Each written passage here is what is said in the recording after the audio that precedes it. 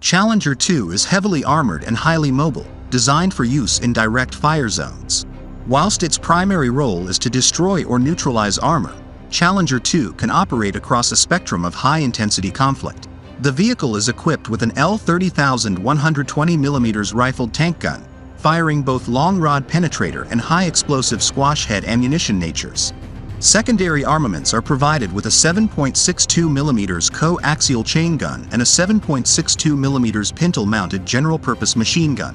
Mobility is provided through a 12-cylinder, 1,200 horsepower Perkins CV12 diesel engine with a David Brown TN54 gearbox, providing 6 forward and 2 reverse gears. A double-pin track with Hydrogas suspension and a hydraulic track tensioner provide platform stability, covering flat road surfaces through to rough cross-country terrain. Challenger-2 has successfully supported British Army operations in Bosnia, Kosovo, and Iraq.